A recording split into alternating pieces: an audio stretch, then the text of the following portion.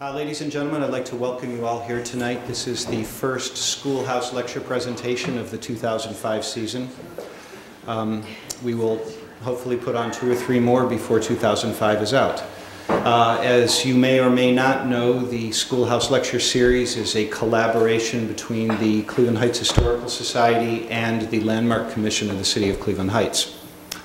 The Cleveland Heights Historical Society is a somewhat virtual organization whose mission is kind of obvious. It's to research and promote the very rich and extensive history that we all enjoy living in Cleveland Heights or visiting occasionally for those of us who don't live here.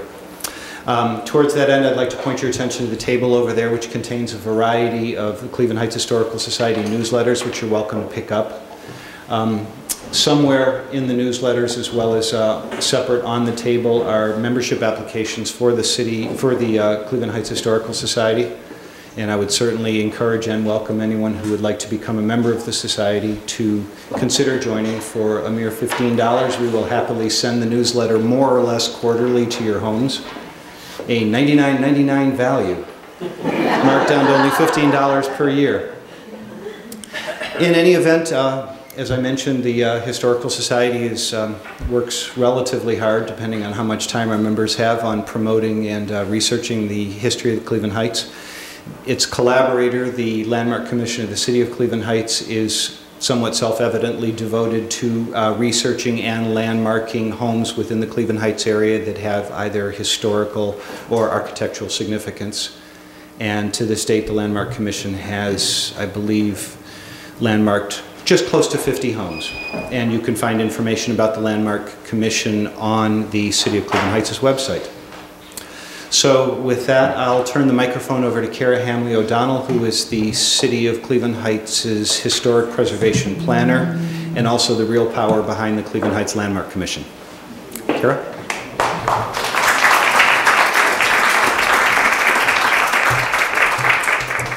Thank you all for coming. It's nice to see some familiar faces as well as some faces that we haven't seen here tonight. That's always nice for us to introduce this building to some new people. If you have a chance after the lecture, you're welcome to go upstairs. There's a slideshow on the computer with some old photographs of Cleveland Heights. This building was built about 1882. This first floor was built 1893, the second floor. And it's called the Superior Schoolhouse, or originally it was called Old Schoolhouse Number 9. The bathrooms are back in there. You don't have to go out to an outhouse or anything. There are actual bathrooms around the corner. And there's an exit there, and an exit there. An airplane. And I wanted to make a couple announcements before we start. I wanted to, for those of you who are Cleveland Heights residents, make you aware of a few things. The city has a cooperative agreement with the Cleveland Restoration Society, and also on the table Chris was referring to, we have information on the Heritage Home Loan Program, which is a renovating your home loan program at 3% through the Cleveland Restoration Society. Also, they, as part of our agreement with them, will come to your home and I'll give you free preservation advice as well. You want to know what color to paint your home? Give them a call. You want to know any kind of question, they're happy to help you, and this is part of your tax dollars at work, so we hope you'll take advantage of it. Also, the Cleveland Restoration Society is holding a preservation summit on May 14th, and there's information about that on the table over there. That's down in Akron. And Chris did tell you about the newsletters, and there's plenty of copies of them over there. The other thing I want to tell you about, we try to do these lectures about every month, starting in the spring and going through when the weather gets too terrible that we don't want to drag people out in it. We have one planned for May 2nd here. Cleveland Restoration Society's Michael Fleener is going to talk about modern architecture, dating from the 20s or 30s up until the 50s and 60s, and a lot of the homes in the Forest Hill neighborhood are prominently focused in that lecture. With that said, I had a wonderful bio written of Michael, which I've since misplaced. So I first met Michael a couple years ago when he was just starting to do the research on this book, and was sort of in the process of renovating the home that the book is focused around. He's had great reviews both locally and nationally of many of his books. I think all of his books have gotten great reviews. The sort of local ones of local interest, of course, to those of us in Cleveland Heights dealing with the things around Cleveland Heights or down the hill at the Cleveland Clinic, I find especially interesting. And I'll let Michael tell you a little bit more about himself when he comes up here, and we'll take it from there.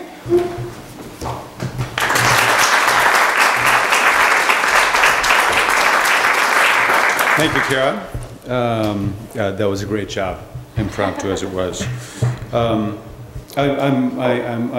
delighted to be here. I'm sort of the perfect guest, I would think, for the Historical Society, because what this book is, House, is really a love song to this suburb of Cleveland Heights, and explores the history and social history and developmental history and architectural history a little bit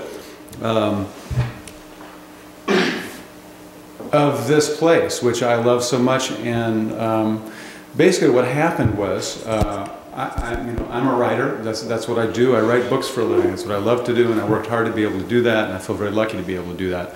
When we bought this house, it was so emotional and crazy, ridiculous, that I had to write about it. I mean, we were making offers on houses that we couldn't possibly afford.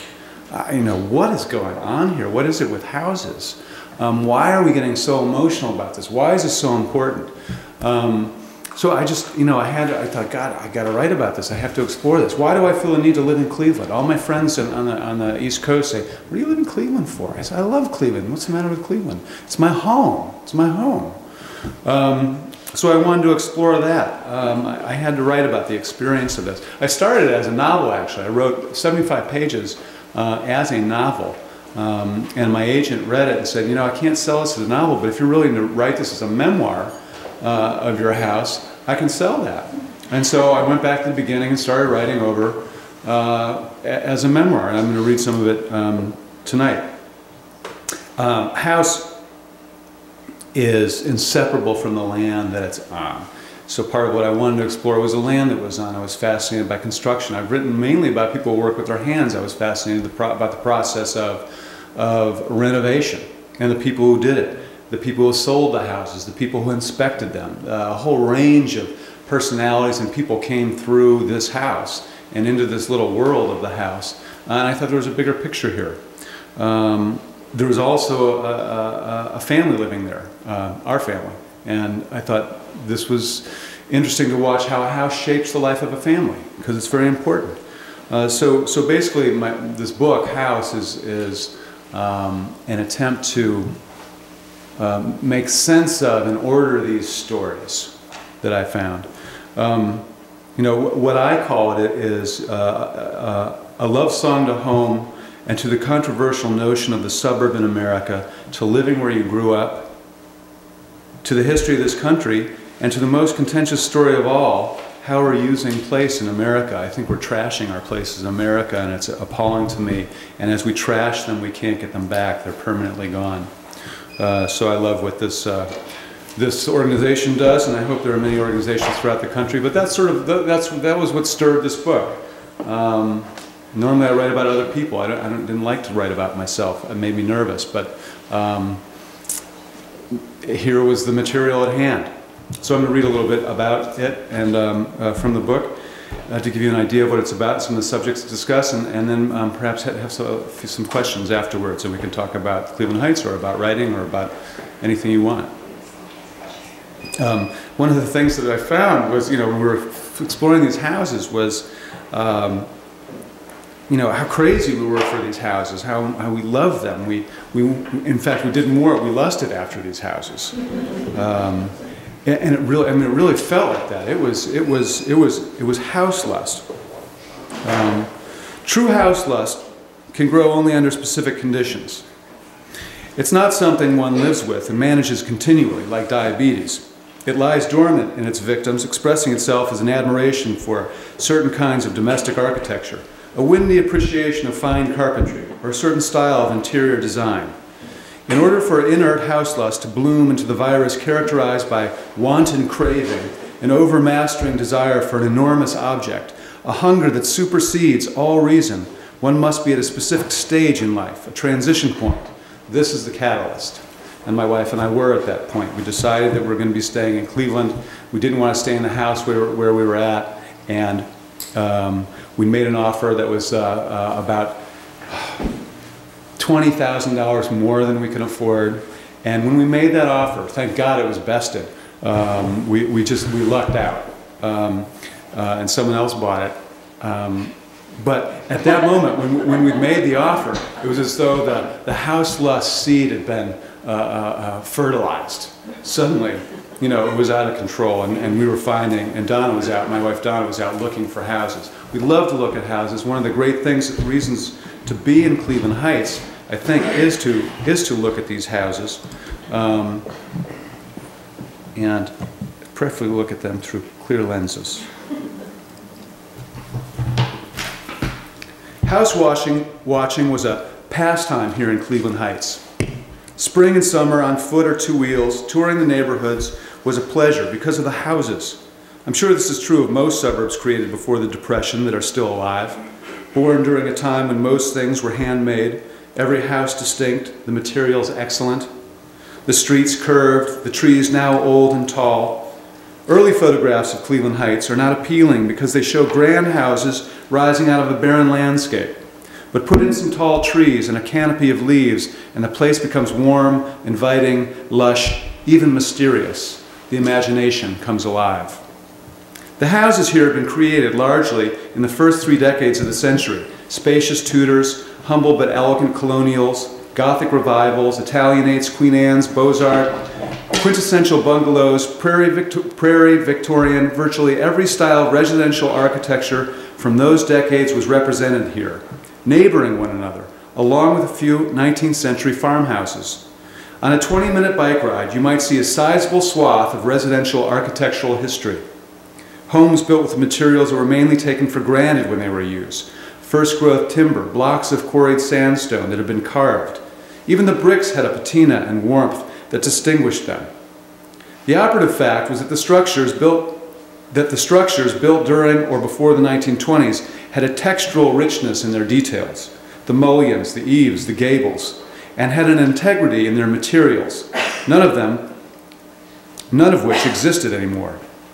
That kind of construction is unlikely to return, but these houses, they enrich the city and the people who live here by their durable presence every day in every season. One of the main pleasures of looking at these houses, and it's something we do without realizing it or being reflective about it, what makes house watching fun is that you imagine yourself living there. They're the ones you adore. Those are the ones you adore. Don and I used to ride through the neighborhoods before we were parents, and I would imagine a life for us in this house and in that one. I worked as an editor at a local magazine, but had ambitions to be a novelist. And in these houses, I was a novelist. And life was sophisticated and grand. I was F. Scott Fitzgerald writing The Great Gatsby. Those rides to look at houses was a satisfying activity on a summer evening or a Sunday afternoon, a bit of healthy dreaming and fresh air. Reviewing a book about the Manhattan row house, longtime city resident Judith Thurman describes the urban experience of house lust and the imagination, which scarcely differs from my own suburban variety. Perhaps the desire is even more powerful in Manhattan, given the age of the city and the domestic discomfort and inconvenience that all but the wealthy endure in order to live there. I roamed the brownstone blocks of Lower Manhattan and Brooklyn Heights, writes Thurman, often at dusk, just as the lights came on and before the shades were drawn, peeping into the parlor windows of old houses inhabited by rich bohemians and lusting for a saffron yellow library with floor-to-ceiling bookshelves and a sliding ladder. A gilt pier glass with chipped gesso above an Eastlake mantel, French doors opening to a little balcony or a cobbled patio. Fashions in and prices of New York real estate are, as one knows, eminently labile, but the habit of yearning for a poetic old house is so ingrained in some of us, me in particular, that I sometimes forget I have one. Yearning for what she already has, she concludes, I know that one should resist the impulse to anthropomorphize, but townhouses have a presence and a civility missing from more monolithic forms of residential real estate, particularly high-rise apartment buildings. Those human qualities are obviously a function of scale, age, and the imprint of hand labor, though perhaps not merely. The mean of old houses, their solidarity and defiance as survivors, makes them seem animate. A house may guard the mystery of its inner life, but its face invites us to imagine that it has one. When I drove down the street for the first time with Donna to look at this latest house, curved around the bend in the road to behold it, so clearly old, the thrill began. And when I stepped through the vestibule into the main hallway with its paneled walls and high ceilings, the possibility of merging my fantasized life with real life exploded into full-blown house lust. We were drawn to this old house by the very qualities that made it seem animate to us. Its age, its hand-wrought details, a poetic house at the turn of the century, built at the turn of the century. Even its scale relative to the street and the houses around it, the space between them, was luxurious. Don and I felt drawn to it by the imagined pleasures of becoming a part of its inner life. This response was completely sentimental and superficial. We both had an extraordinary capacity to imagine a perfect and rich life within a grand turn-of-the-century residence. This one was it. This was the kind of house, in an old house, from the edge of the Victorian era that we had once imagined ourselves living in as we cycled through the neighborhood. Incredible though the situation was, the house of our dreams was within reach. Here fantasy and reality might merge.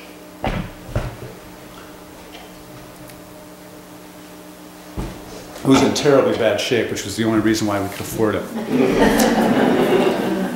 And of course, we assumed not nearly, we had no idea how much it would really cost, and we made all kinds of very serious discussions we had about what we really needed to do and how much it would really cost. Basically a fantasy, just a complete fantasy. What were we doing? You know, where were we coming up with these figures? It was ridiculous, absolutely ridiculous. But we did it anyway, and we made it work. You have to. But anyway, it got me thinking about why, made me think about, what the heck are we doing? And why are we doing this? What does a house mean? We are a country of itinerants in love with the idea of home. The truth and sentimentality of it intertwining so tightly they're almost indistinguishable from one another. What did house and home mean anymore to us generally in this country? Is a yearning for home some prehistoric vestige? One that initially created tight communities for efficient food gathering and mutual safety? Something we're born with that we no longer require? Why do we idealize it? Why do we do it? Long for a home of our own? Yearn to make it? What is the source of and reason for this longing, which runs counter to the American spirit and myth? America is about renewal and reinvention, the open road, flight, and yet our true longing might be for permanent home, a hunger more primitive and deeply rooted than the American wanderlust imperative. These opposing thrusts make us a confused culture on some levels, and I wondered, were we depleting ourselves by moving around so often, by raising our families in a series of changing homes and unconnected places? And what of the house itself? The lives of the people and families weave themselves into the very architecture. How does the structure of a house shape the life of a family? And what is the place of a house in the evolution of a marriage, a cultural construct I'd always denigrated, but now cherished more than I'd imagined possible? I'd found my perfect lifelong companion and had the good sense to know what that meant. Did any of this have to do with why Donna and I had stretched ourselves to buy this thing? What exactly did a house mean? How and why did a house compel us to act this way? For me and Donna, the specific house meant we'd be vagabonds no longer.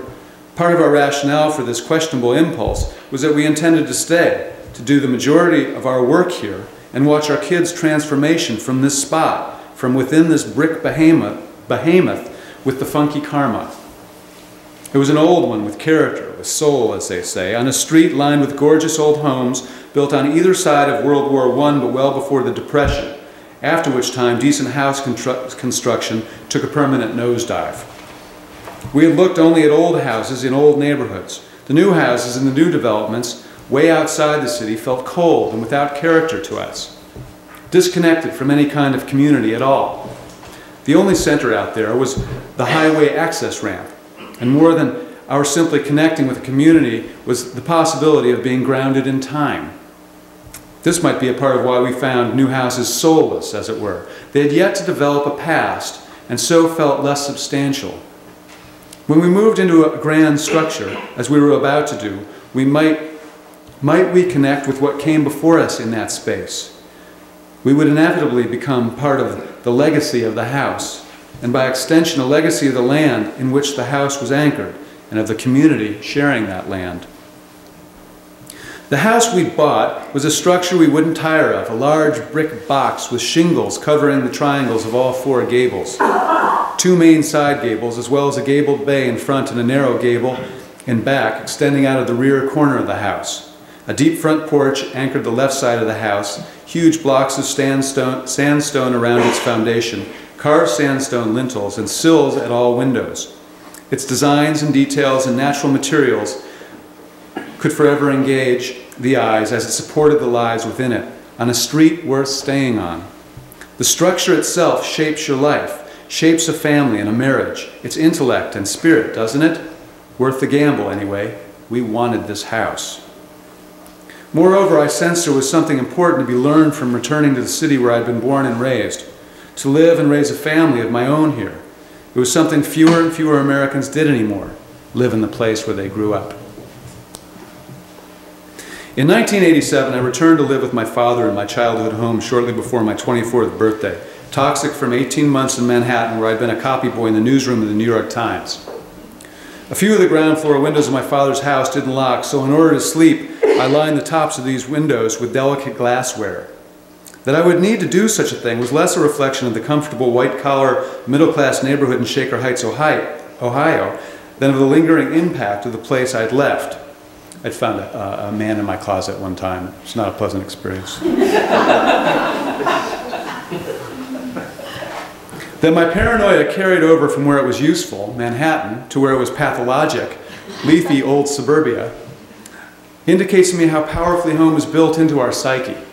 I wasn't actually preventing a burglar with those perched wine glasses. There was none. Rather, those wine glasses secured the home in my mind, the idea of home, which had been violated by my urban experience. I came and went from my boyhood home during the next 4 years, but ultimately returned with Donna, born in Queens, New York, to live in the city where I grew up. Perhaps a prehistoric homing instinct exists in men, different from, but no less powerful than women's so-called nesting instinct. The mythology of Odysseus, his place in our culture as an archetypal figure, one might argue, should not focus solely on his being a journeyer, quester, warrior, king, but rather on his role as the ultimate homebody. A seeker of home, a figure, a myth embodying the yearning for home that is a fundamental aspect of humanity. Yet it is true, each day, he says to the nymph Calypso, who keeps him on her island for her own pleasure, I long for home, long for the sight of home. That I become such a suburban homebody would have appalled my 21-year-old self, a man at last heading recklessly into the world, full of promise and eager for adventure. It is the irony of fate that routine, something I once so resented in my father's life, a Cleveland ad man, a suburban commuter, who today boards the same train at the same stop he first boarded in 1965, age 27, is what I cherish in my own. I had now begun to do my own work in my father's house, a free and vacant space 5 days a week, for reasons of efficiency and quiet given the loud facts of children. It felt strange at first, sitting to write in my childhood bedroom, generic by that time, no camp pennants or baseball trophies. At the desk my parents had bought for me before my entry into the 6th grade, still scarred by some incense I'd left burning there as a teenager. When I took my midday break for exercise, I jogged past my elementary school each day. Halfway there, I crossed a bit of sidewalk, a cracked sandstone slab that still collected water on wet days, as it always did throughout my school days. The exact sidewalk stone where my classmate, Debbie Shaw, had kissed my 2nd grader cheek for no reason. I was in love with Debbie Shaw. So that kiss marked a moment of private glory I could not help but recall each day on that run. It was as if the sidewalk slab were actually charged with some kind of memory electricity that buzzed me when I hit it. Each step of that 1.5 mile route I had made thousands of times in countless versions of myself, and each step of that daily jog connected me with all those versions, good and bad. Returning home with a shameful report card, returning home after midnight, a drunken teenager burning with love for a girl named Kathy who lived a ways beyond the school, returning home as an apprentice writer to work on a novel that would never be published, but that would secure an agent. And still again to carry on with the books about cooking, then again with a book about a surgical team. And now this one, a book about house and home and what it might mean to live in the same place where you grew up. The structures, the physical objects of our days shape our thoughts more substantially than we often realize. A really comfortable chair makes reading better, of course, but more significant than the overt and recognized impact of structures is the fact that inanimate objects can be so influential as to seem almost animate, as if some force works through them. This too became clear to me while running. I'd gone 2 blocks past the Debbie Shaw sidewalk slab when it occurred to me that for the first time I hadn't thought of her. The following day, the same thing. On the 3rd consecutive day of not thinking of her, I turned around, went back to the spot. The cracked slab where rain had gathered throughout my youth was gone, replaced by poured concrete. Debbie Shaw recedes almost out of sight. I never think of her anymore because the object, the stone that connected me to her, is gone. I loved to run along these streets because they were filled with houses that lit up in my imagination. Here they are, not grand structures along the park boulevards, the mansions Shaker Heights is known for, nor the ones in the old neighborhoods of Cleveland Heights where Don and I once rode, fantasizing. The houses I loved to look at were middle-class colonials that truly embodied suburban culture and the life I'd known here. Some are shingled, some are brick, some are stucco, some are Tudor. No two are the same, I believe, and yet in a way they are all exactly the same. 4-bedroom, 2.5-bath, single-family dwellings with a front lawn, a small backyard, and a detached garage. Almost all of them built between 1920 and 1929. They are squeezed in tightly, some sharing a driveway as my father's does. They are the suburban houses of a neighborhood laid out and built along a streetcar line, which here is still referred to by name that recalls its turn-of-the-century roots, the rapid transit. These houses, in my imagination, are filled with industrial couples and busy families. I adored middle-class houses and my notion of middle-class suburban life. Workers like my father taking the rapid downtown in the morning and returning at night, the routine of the week, cutting the lawn in the summer and shoveling snow in the winter, the spaciousness and ease of the neighborhood, the start of baseball signaling the verdant spring, football, the crisp and vivid fall, the suburban cocktails, the barbecues, the festive Christmas gatherings of hyperactive kids of all ages and the tipsy adults. The suburbs weren't bad. And yet to pronounce one's love of suburbia is not the coolest thing you can do or a surefire way to make a lot of friends at a party where you don't know anyone. Why is this so? The suburbs are where most people in the country live by choice. And yet commentators continue to describe life in the suburbs as suffocating, homogenized, and vacuous. I'm a suburban boy raised in the suburb of a much denigrated Midwestern city during its nadir, the 1970s, now returned to it. I've never not liked the suburbs, the older ones I mean, with old houses and old trees, cracked sidewalk slabs and irregular street patterns. And so I've always been perplexed that they should be so consistently bad-mouthed. Conformity, mediocrity, consumerism, self-homogenation happen in the suburbs, but they also happen everywhere else. Mediocrity and conformity and a reliance on consumer goods to fill the void of an insubstantial life are caused by our own choices, not a residential setup, aren't they? Don and I were about to make a permanent decision. In order to purchase this brick house in the suburbs of Cleveland, we were committing to this place. We weren't going anywhere from now on. Were we dooming ourselves?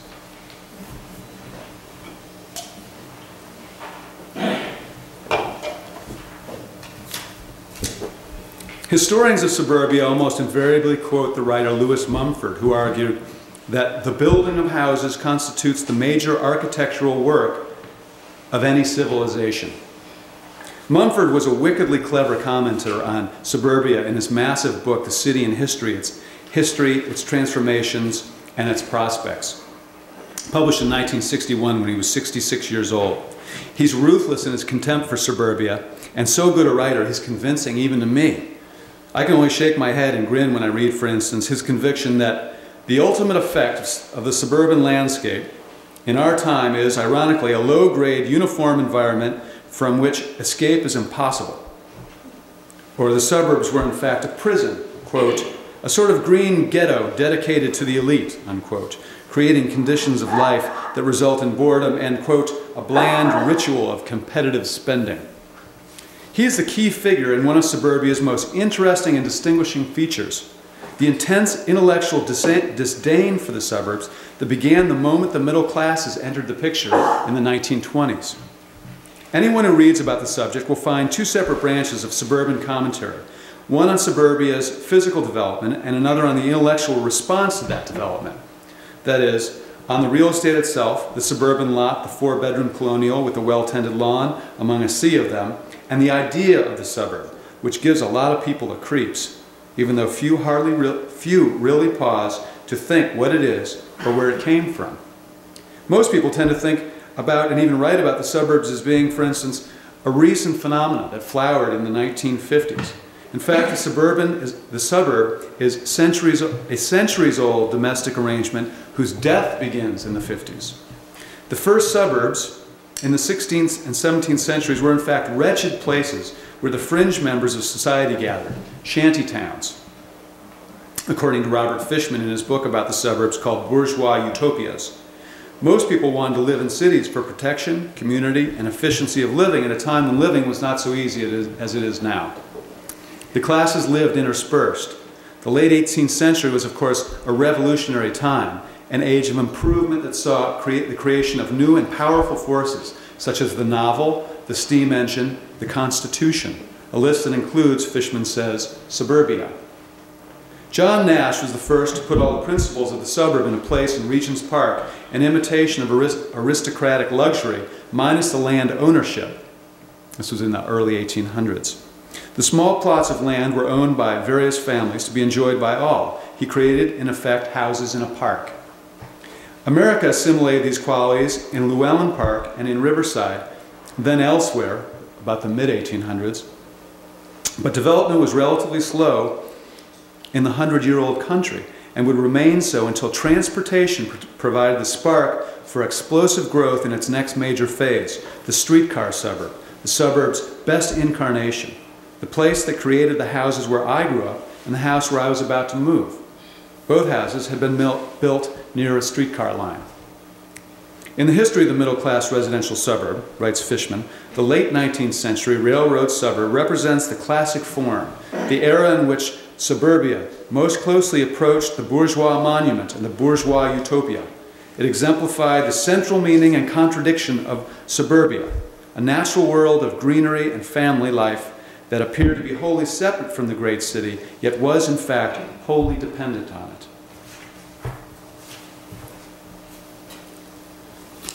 Criticism focused on the suburb, however, is usually not in fact criticism of suburbs. Its real target is the middle-class mentality and describes an intellectual disdain for the tastes of the masses. Attacking suburbia has been a convenient way to explain all kinds of societal problems, notes Kenneth Jackson in Crabgrass Frontier. The culture at large, many have noted, has even spun once neutral descriptions of suburban culture into terms of derogation, housewife, homely, homemaker, or has personified entire lives with a cliché such as the soccer mom. Jackson calls suburbia the quintessential physical achievement of the United States. It is perhaps more representative of its culture than big cars, tall buildings, or professional football. Suburbia symbolizes the fullest, most unadulterated embodiment of contemporary culture. It is a manifestation of such fundamental characteristics of American society as conspicuous consumption, a reliance upon the private automobile, upward mobility, the separation of the family into nuclear units, the widening division between work and leisure, and a tendency toward racial and economic exclusiveness. Even Baxendale and Ewan, two researchers writing recently, conclude, even though most Americans now live in suburbs, snobbery towards suburbia and its inhabitants continues. Yet suburbia was a commercial response to a long-standing social need, housing for a third of the nation. People moved to the suburbs because it was their best financial option. Some found it isolating, others found it rich in possibilities. None found it to be a changeless never-never land. From the beginning, it has been riven by conflict, and so it continues to be. That mirrored my understanding of the suburbs, that life there might be a richly textured world of struggle and love and loss, the small triumphs, tragedies, and great possibilities that compose most people's lives. By the 1970s, the decade that marks the end of the suburb, more Americans lived in the suburb than anywhere else. Having been born into the end of the suburban era, perhaps I'm writing in a sentimental effort to preserve in memory what was all but dead by the time I left it in 1981. The suburbia that formed the terrain of my childhood was shadowy in summer from maples that flourished there, its winters filled with storms and chest-high snows. We never thought about personal safety because we didn't have to, didn't lock our house during the day when all were gone. From age 5, I walked nearly a mile to school with my 5-year-old pal Clay and home again, our parents scarcely giving it a thought, apparently. While suburbia was not to be replaced, and new residences that went up became a facet of sprawl, endless exurbias connected only by the interstate, their houses connected by the internet. Many suburbs would remain thriving places because the houses built there decades ago were so fine and durable. The houses preserved what was best. The fact of the houses themselves, the structures, was what made these places last, even though the families in them didn't, even though Americans continued to move from place to place. The design of the houses was classical in nature, and so their appearance continued to be appealing. Solid construction of beautiful houses ensured that people would take care of them. Donna and I were among those people, and were eager to accept the risks involved.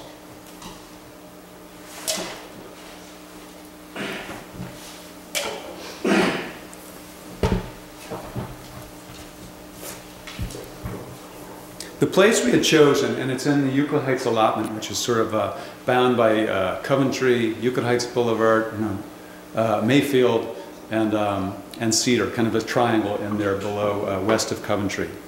Very old and planned out in 1892 are the first street maps planned out there. The place we had chosen, created many decades ago, had like the house, a scale of its own. How big were the houses? How close together? What was the neighborhood's population? How dense? How wide were the streets? How far from the commercial centers were the residences? How far from the city center? How far from the highway? The answers to these questions describe the nature of the place. Houses here were spread out, set back on deep lawns divided by a broad street, the spaces between roomy. This house had been created in the heyday of public transportation.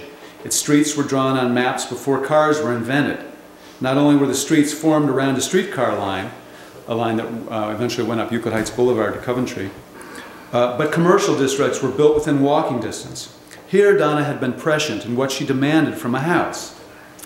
"I want to be able to walk places," she said. We wanted a street where the kids could run around without our feeling the urge to check on them every 5 minutes. A street that was pleasant to walk along.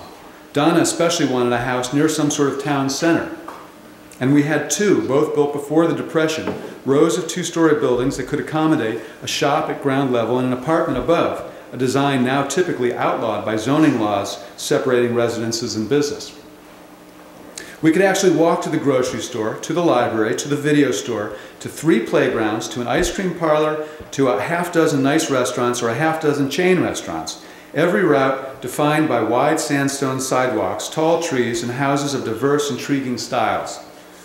This was part of a house's scale as well. It had to be the right size house in the right size community. We didn't want to have to drive 20 minutes for milk, nor did we want the store directly across the street. This ability to walk to virtually all the places we could need in our daily life, the only service not within walking distance was a post office, is a circumstance that's almost unheard of in contemporary American suburbia. Unheard of, at least in part, because it's unnecessary. We drive everywhere. As others have noted, America is now scaled for cars, not humans. For humans, America is out of scale. We too would continue to drive to the grocery store even though we could walk, to avoid lugging all those groceries home on foot. But the option to walk to get an ice cream cone with the kids on a summer evening, or to get some new books at the library, Donna knew, was fundamental to her ideal home. And of course, every now and then, we wanted a Walmart. But these places and every place we needed was a quick drive away. The grocery store, the post office, Home Depot, and Walmart, and Donna's lab, many of them could be found in the same gigantic expanse of blacktop and concrete, modern monstrosities of convenience, bearable to me because of the convenience and the fact that I didn't work there. You could get your errands done in those soulless places efficiently and return to the soulful quiet of your house beneath shady maples and oaks. Donna couldn't articulate it, but being able to walk places, she believed, was more than just a pleasant benefit. It connected you to something bigger, something nourishing. The idea of living in a McMansion suburb, on the other hand, was like living in a bubble. They didn't even make sidewalks anymore because people no longer walked.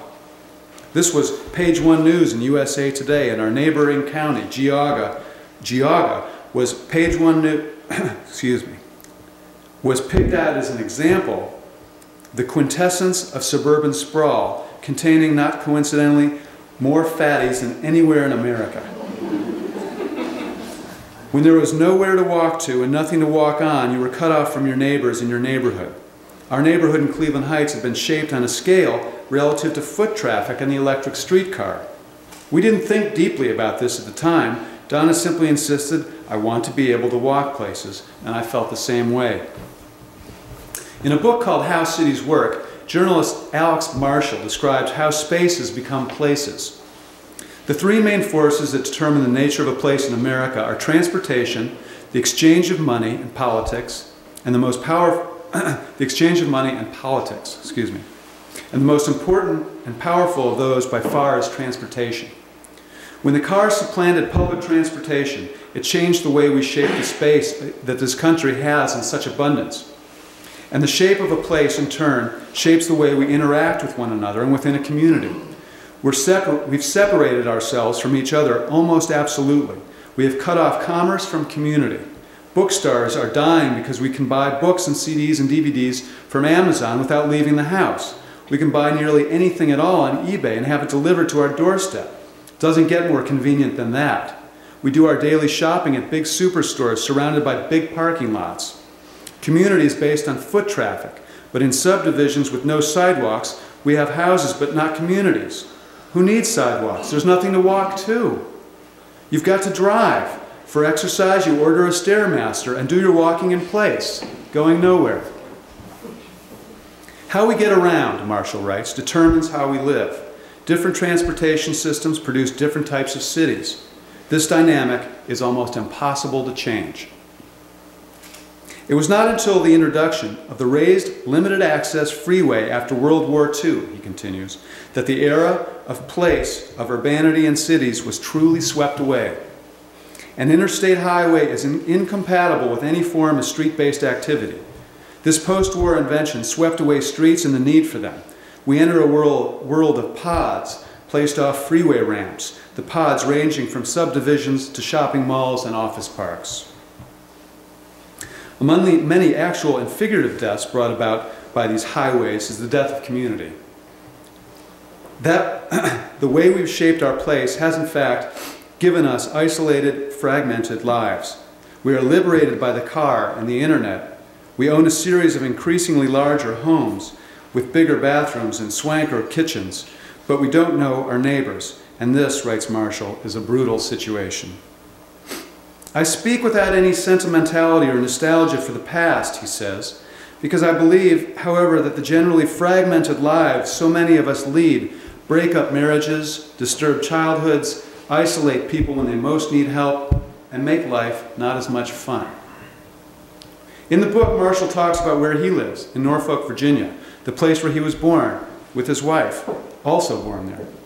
Here was a writer who was doing exactly what I was doing, actively choosing to remain in the city where he grew up, even though it wasn't a cosmopolitan center of energy and ideas. It wasn't New York City, that is, where a writer and journalist, able to hobnob with editors and agents and prominent colleagues, might advance his career to the fullest.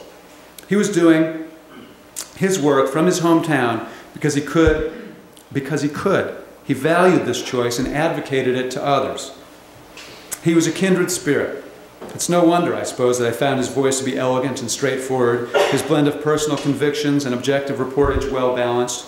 He lived in a good city where he could get places on foot and knew who he was.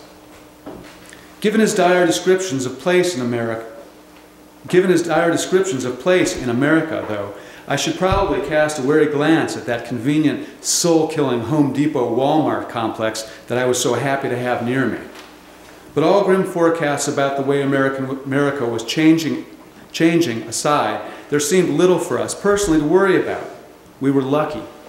Our house and our place had been formed before the car and the highway took over as the determiners of place, and it was not likely to change because the houses themselves were valuable and cared for.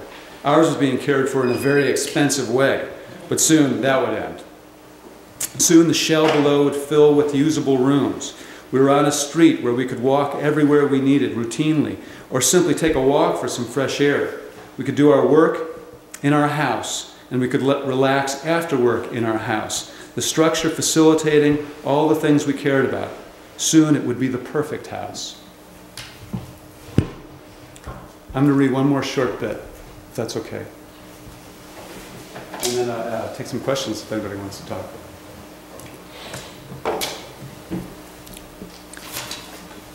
Most of what I've written in books has focused on men who labor with their hands, all of whom are guided by the work of their predecessors. This point is especially salient for me in the work of the chef, the fundamental techniques a chef uses, those most basic tenets of his or her work, such as stock and sauce making, braising tough meats or sautéing tender ones, rely on principles of heat and cold that have existed since humankind first realized many thousands of years ago that heat changed the texture and flavor of food. Their work is daily informed by the work of French chefs of several centuries before them, from La Varenne to Carême to Escoffier. I was fortunate enough to work with and write about one of the country's lionized American chefs, Thomas Keller, as watchful a craftsman as I have met. And he liked to say that if you are a really good cook, you could travel back in time and be at home in any kitchen, because the food and cooking work today as they always have.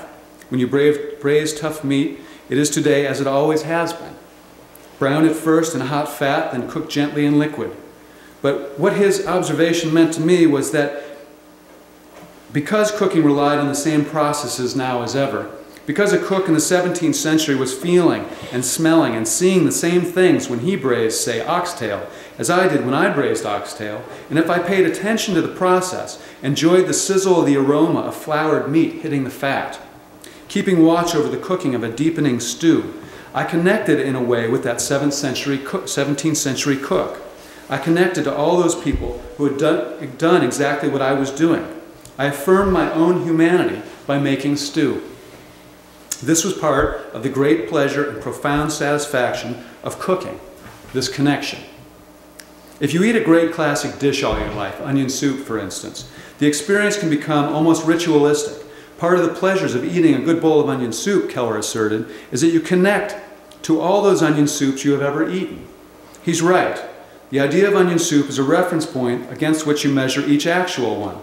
And all your experiences with onion soup, from the 70s sludge in a crock, to the one you would watch your wife eat in the hotel room on your honeymoon, to the ethereal one you found in a country inn by yourself on a cold fall day, those onion soup experiences accumulate and become a part of a timeline of onion soup experiences that grows richer with each successive one. A great big connect the dots picture, a mystery until the end. This is partly the reason we enjoy returning to some foods over and over again.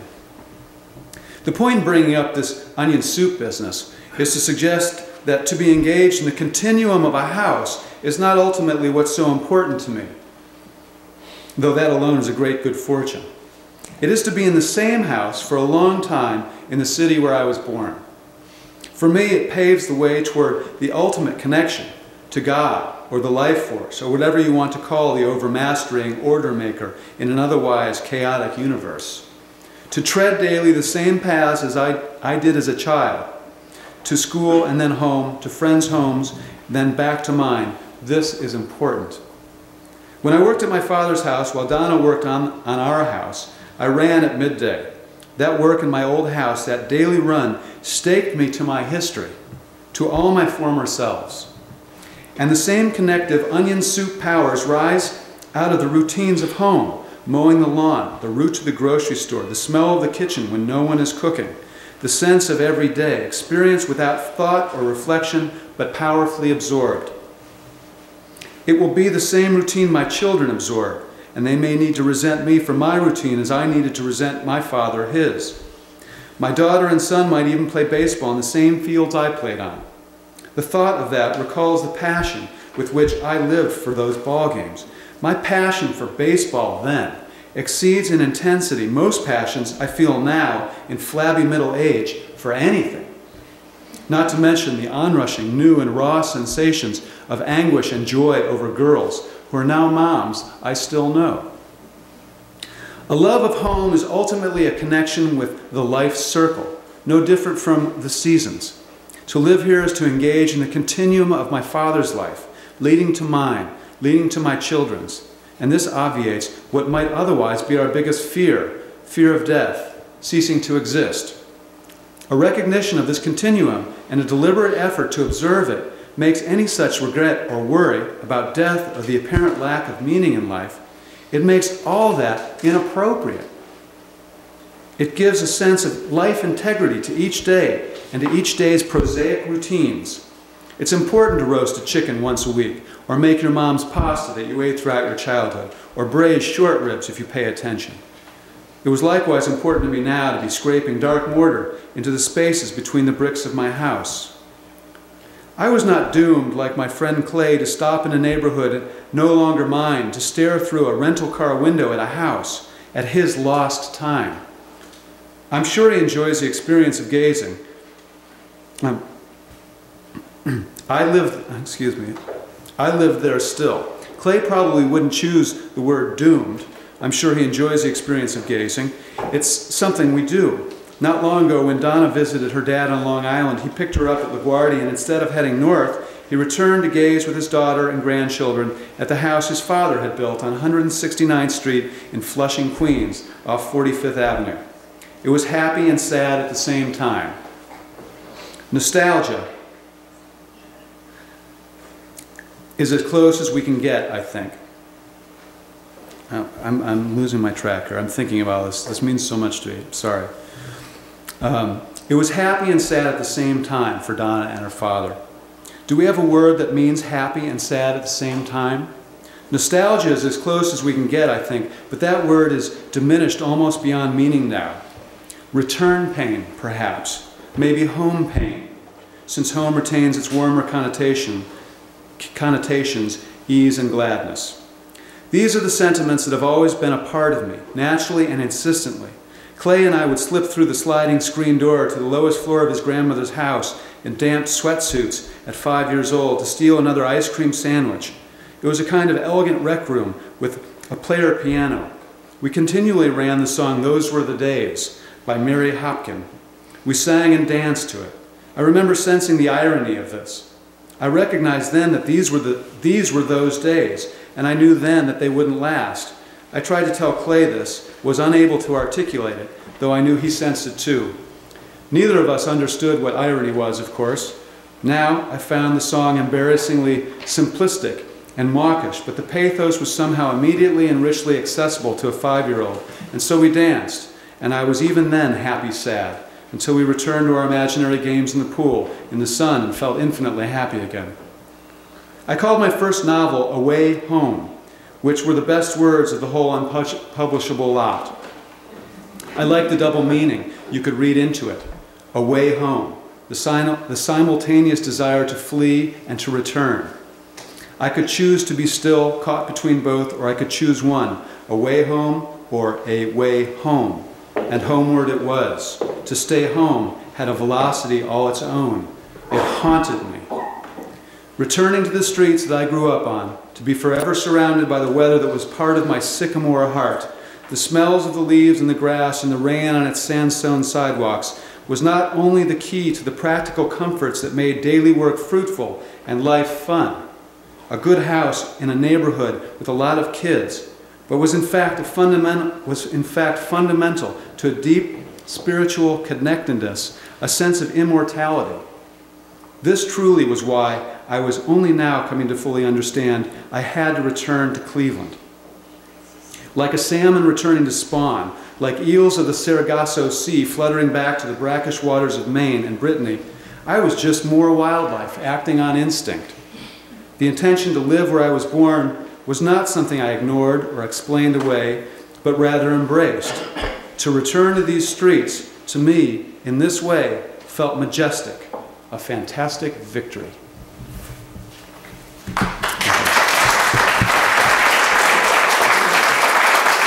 Thank you.